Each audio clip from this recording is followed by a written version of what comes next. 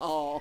In other news this morning, 16% of adults in the U.S. currently have a ticket to an upcoming live event. A study from Bankrate shows that many people are not rushing back to concerts and theaters and sporting events just yet. 38% said they would be more likely to go to a ticketed event if the organizer required proof of a COVID vaccine.